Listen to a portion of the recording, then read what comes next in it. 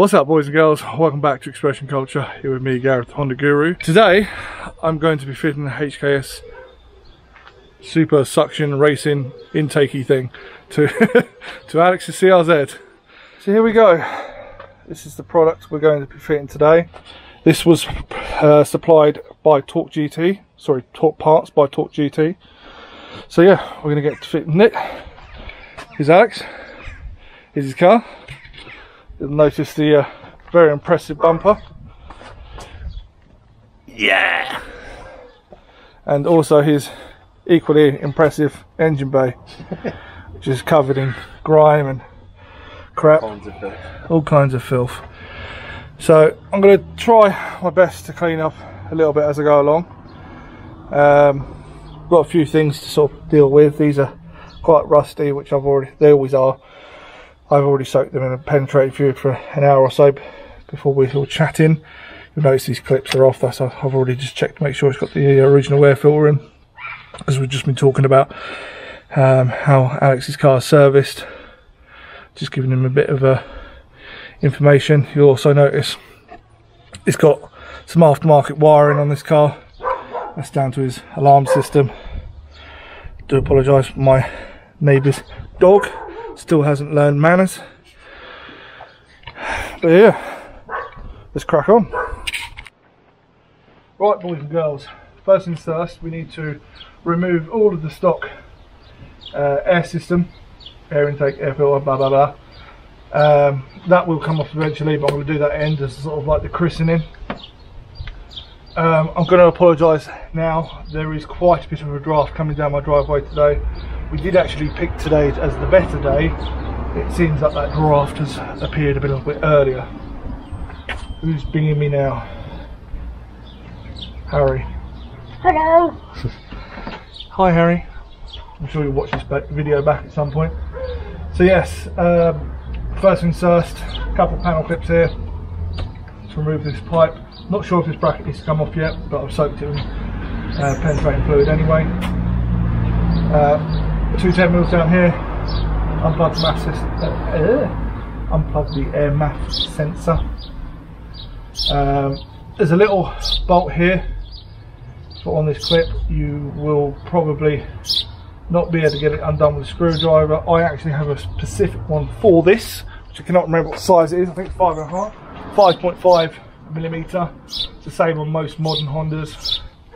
Hence why I have it, because obviously I've worked on lots of Hondas in my time, being an ex-Honda technician.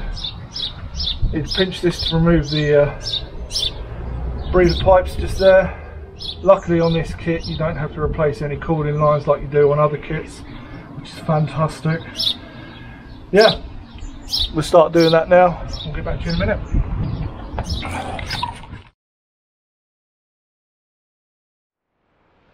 Right, boys and girls, with the airbox removed, I've given the rest of the engine bay a quick little spruce over because it's fucking disgusting. You should be ashamed, my boy. I am. But now it's a bit more, looks a bit more presentable, which will be nicer for when he's got his new intake on it. Like I said, I am trying to clean as I go along. I'll probably do a little bit more, depending on what much more I take off. This kit is quite, you've got a lot of screws and bolts and washers and everything like that, mainly for the heat shields that come in it. Sadly they're not all in one piece, they're in multiple pieces, so I'll probably build them off camera. As long as you follow the instructions you should be fine, but I'll go through the major stuff as we go along. Right, so I've just assembled this part of the intake pipe. Lovely bit of cast aluminium, not aluminum, you know, Yanks. So just to put the MAF sensor in and this breather in, it's quite nice, comes with a bit of PTFE tape. Could do with being a bit smoother on there, but yeah, very pretty piece. Let's crack on with the rest of it. Okay, so I've pretty much built up the actual intake pipe part now. I'm now going to actually fit this cover to the intake manifold, mainly because the fixings are a bit sporadic, and I want to know what's really for the brackets and the heat shield rather than getting them mixed up with the HKS cover. So I'm going to go fit that now. Obviously I've got to remove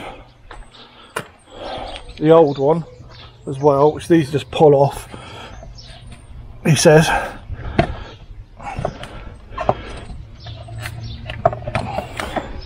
Oh look, and I've got more cleaning to do.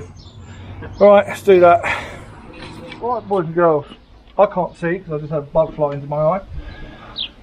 Here we are, pretty much there now. So we put the little plate on, nice and lovely. I've mocked up the intake at the moment. I've not done anything tight, just because once the actual bracket and everything I've still got to fit, and then the heat shields, but it gives you a rough idea of what it's going to look at. And yeah, really impressed, looks really good. Got to do this breather pipe still, but again I've not done anything because to me that looks like it's going to be too long, but I don't know if I've got to twist it down and make it longer or blah blah blah. So before I actually do that, that'll probably be the last thing I do. Just want to make sure everything else is mounted correctly before cutting that and then realising that I've now made it too short. But yeah, I've cleaned the engine bay up like I've already said, made it a little bit more presentable. Alex is very happy with it so far. Looking forward to starting it, hearing some of that bop bop. I think we're going to give it a drive, and I might even take Alex out in mine later on.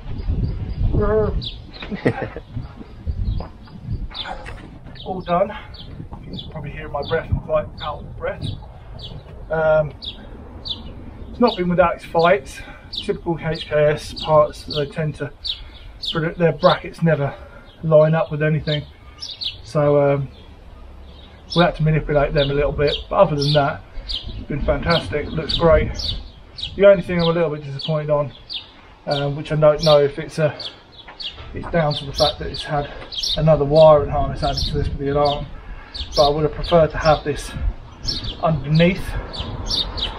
But yeah, again, like I said, there's nothing I can do about that.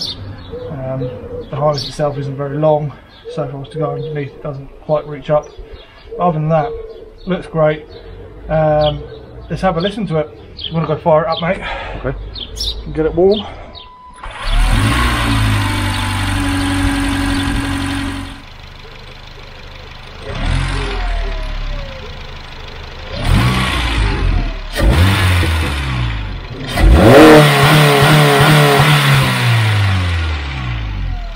All good? Well, there you have it, boys and girls. One HKS intake now fitted to this lovely facelift CRZ. Looks a lot better under here now, it's all clean as well. So now I'm just going to let this warm up a bit more. It's been running for a little while. I just wanted to make sure he's got no error codes or anything come up. Not that I thought he would. Right, we're just going for a little rip, see what the intake sounds like.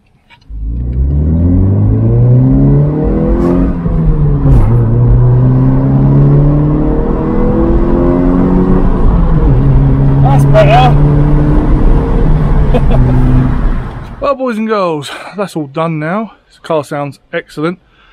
Sun's making my head look shiny and more ginger than probably usual. Hope you've enjoyed that. Sorry it's not the most informal video, if I'm honest. I tend to sort of struggle with stuff like this because there's so many like small parts. I mean, I think we worked out there's actually 39 different pieces, but not one of 39. There's 39 different pieces to this kit. Several screws, nuts, washers, all different lengths, and most of the instructions are in Japanese. There is a very limited instruction manual that comes with it in English, which I'm sure the HKS Europe supplier has maybe chucked into the box. So yeah, what do you think to Alex's bumper? I'm not going to pronounce it. I think it's Noblesse. He thinks it's, what you call it? Noblesse. Noblesse, something like that. I don't know. I've never spoke to a Japanese person about it, so I don't actually know what that brand is pronounced. But that was also supplied by Torque Parts, by Torque GT. So if you want stuff like that, some rare JDM part, are they JDM? Or they're like Russian or something like that. Like, yeah, it's good to have Alex come down. He's been on a couple of our stands before. We have been speaking a while, obviously on the CRZ forums and stuff, so it's always good to hang out. We spent pretty much all day doing this. We probably actually spent about an hour working, about 5 hours just dicking about and going out for rides in our cars. I wanted to show him the difference between mine and his, because on paper his should be quicker than mine, being the facelift with 137 bhp stock. Mine's 124 stock, I believe. Obviously mine is not 124 bhp anymore. I did actually say when we were driving Alex's car that his actually felt incredibly slow compared to mine, and then when I took him out in mine, he confirmed that as well. Night and day, apparently. Yeah, I'm just going to quickly talk to Alex, let you see his thoughts, and that'll probably close off this video. Please like, share, subscribe. Check out all the sponsors. They're in the intro and the outro. Discount codes there for you to use. Thank you for all the sponsors for sponsoring the channel, and thank you for all the new followers, new and old. I appreciate you all. Here's Alex. Spent the day with Gareth, as he said, just fitting the HKS kit. Obviously it was fitted for himself, not me, but yeah, he did a smashing job of it. Put it together like he knew it at the back of his hand. Sounded great. Obviously revved it, you know, no error codes and whatnot, took it out for a blast, and yeah, you can feel with that intake in now, it's a lot more responsive and it does sound a lot more throaty. So yeah, overall, really happy with the kit. That was Alex.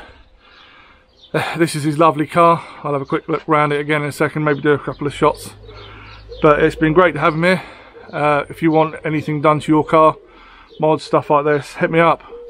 More than happy to do it. I didn't obviously charge Alex for this. This is all done free of charge, just to make content for you lovely boys and girls, and obviously to help the young man out, so he doesn't have to pay someone to fit his parts maybe incorrectly.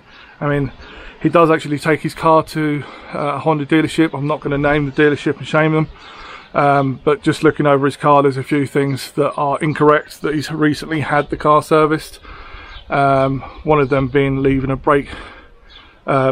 spanner on the brake nipple, which is really fucking dangerous, and the brake fluid was so over full that even when I took the cap off to try and pull it back on, it actually pissed out the top. So that's not good. I showed him where the minimum and max levels are, and I've adjusted that and I've cleaned everything up. I've given the engine bay a quick clean as well, just to make things a bit more presentable for him, so when he opens his bay to show off to all his friends and family his new HKS intake, he isn't disappointed by the state of his engine bay. Anyway, boys and girls, in the background you may be able to hear the sweet sound of Sally B, the B-17 Flying Fortress. If you don't know anything about that aircraft, do me and yourself a favour, go check her out. Beautiful aircraft, only one flying in Europe. Love you all, bye bye.